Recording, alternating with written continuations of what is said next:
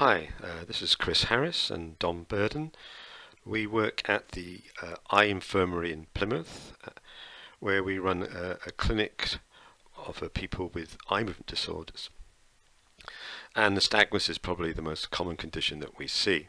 Nystagmus is a spontaneous oscillation of the eyes, and I'm sure you are very well aware of that.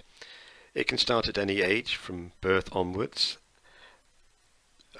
The eyes can move in pretty much any direction, horizontally, vertically, around and around.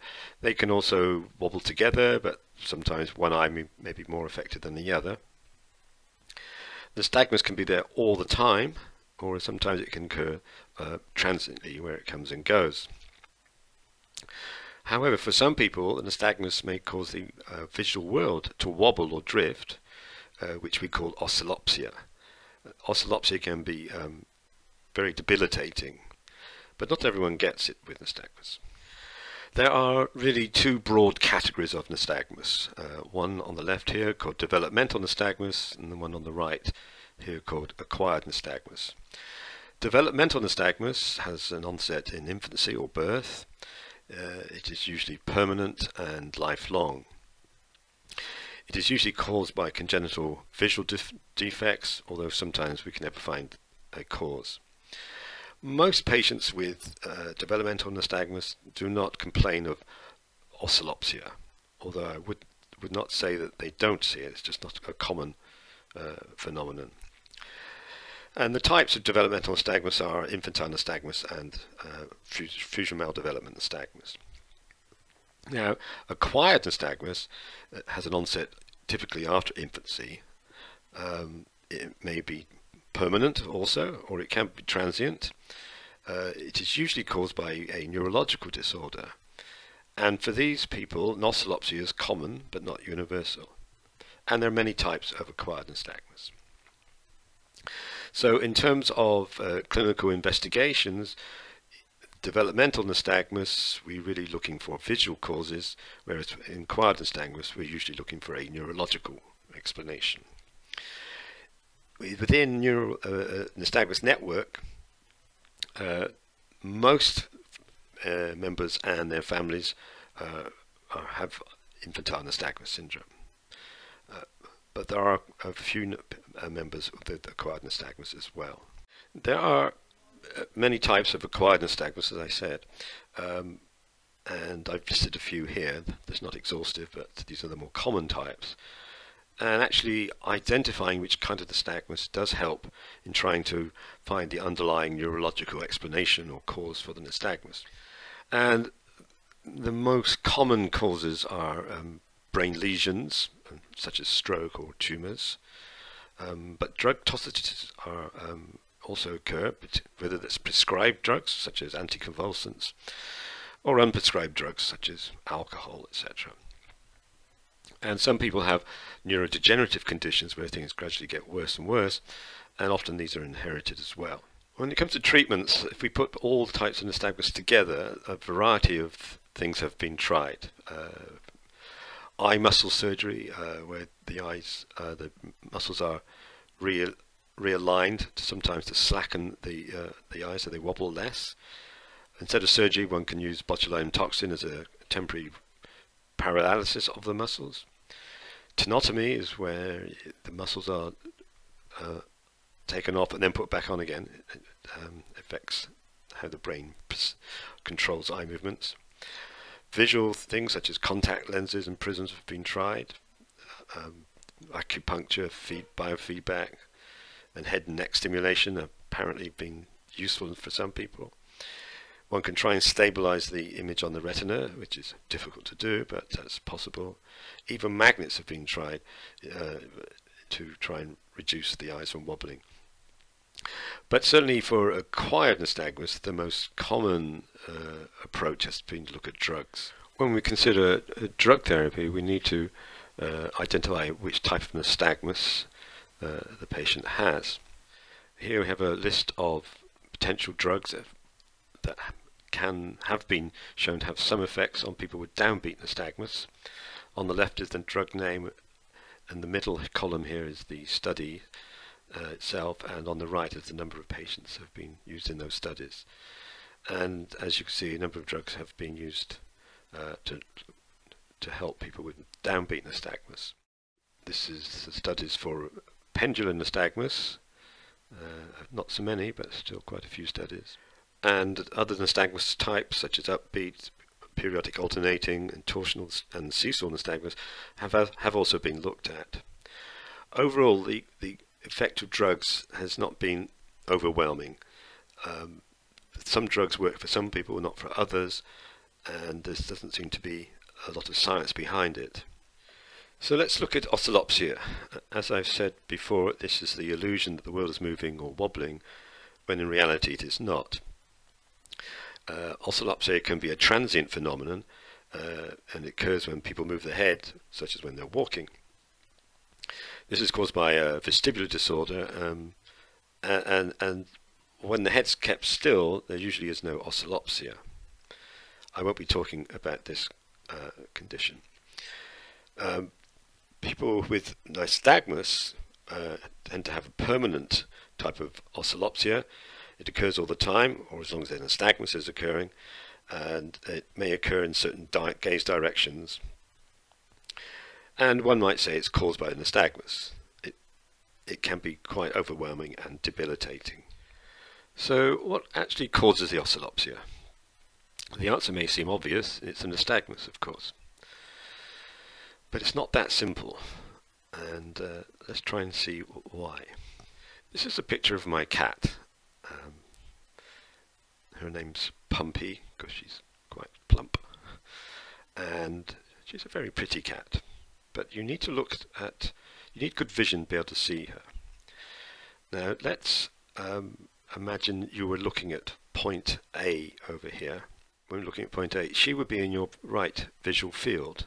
And if you look at A yourself, you'll see that she's very blurry. If instead we looked at point B, she would be in my left visual field, and again she would be blurry. So now let's do a little experiment. I want you to look at point A, and then look at point B, and go back and forth, and what you'll see is that as you do that, she's a bit blurry, because she's not on your central vision, but actually she doesn't move, even though of course your eyes are moving. She stays still, and this is called visual constancy.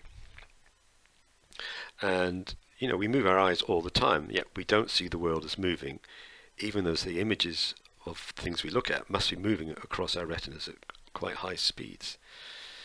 The brain seems to work out that or anticipate how much the image should move, and then compensates for it so that the perception of the world remains steady and stable.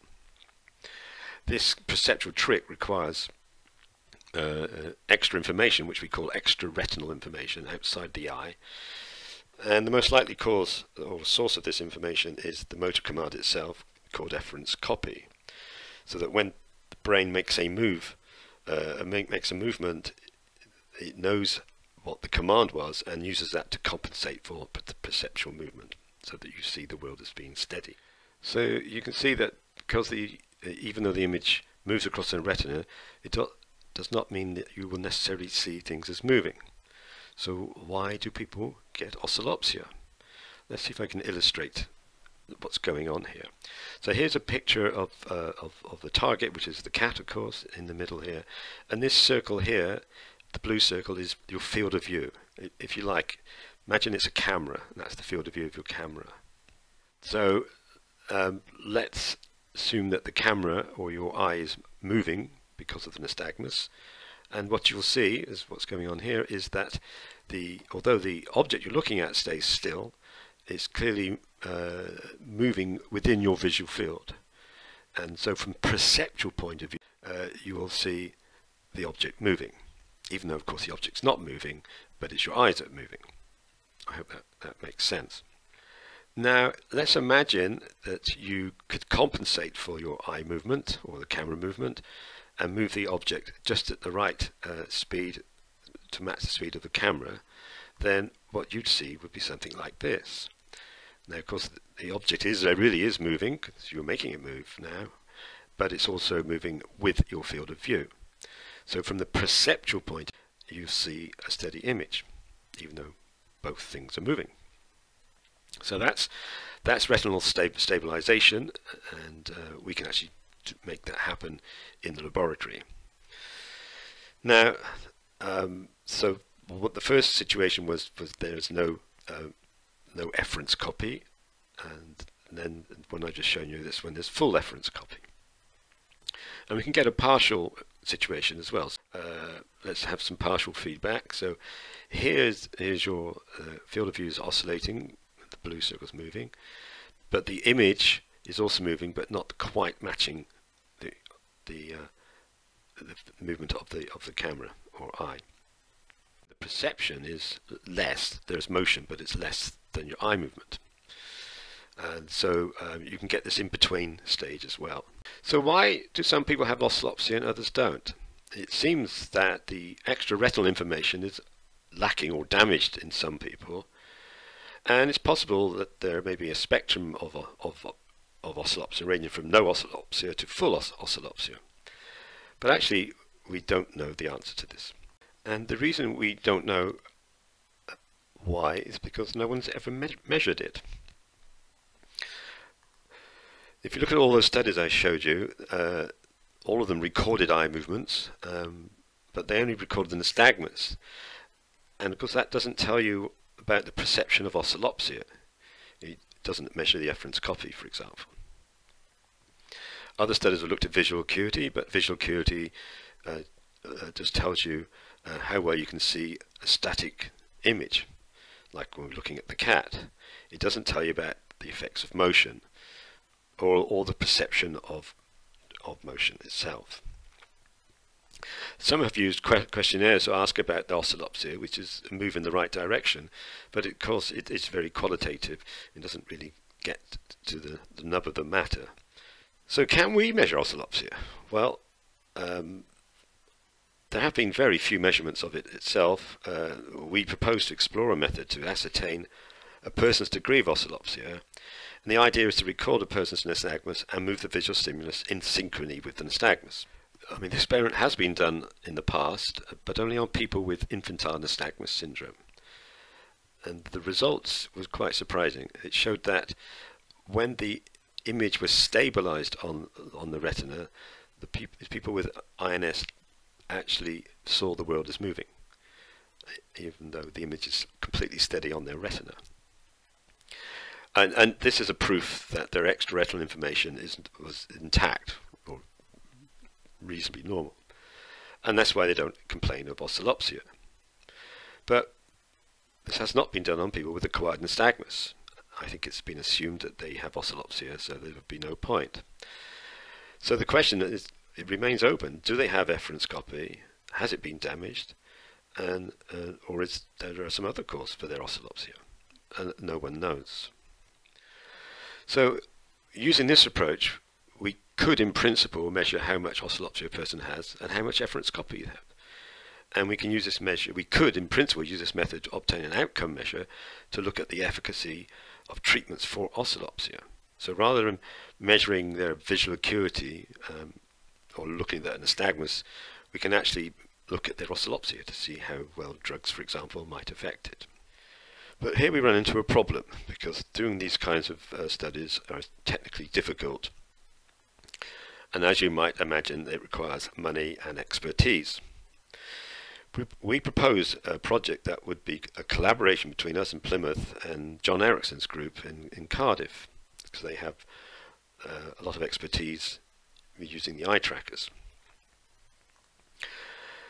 But to persuade anyone, particularly the National Institute for Health Research, NIHR, or possibly some other funding body, persuade them to give us money requires that they must perceive the project as being worthy of funding. And of course there's a lot of calls for money for lots of conditions. So what we need to be able to do is convince potential funding bodies that oscillopsia is a really big problem, which it is, of course, but we need to convince them of it. So this kind of requires people with oscillopsia to get together and start making some noises and saying how we need to fund these kind of things. So I was wondering whether a nystagmus network could help. If all the members with acquired nystagmus could get together and form a kind of a group, perhaps to emphasize the problems of oscillopsia, it might be very useful and might help in us getting funding. Anyway, so that's the end of my talk. I think I understand that there might be some questions, so over to you.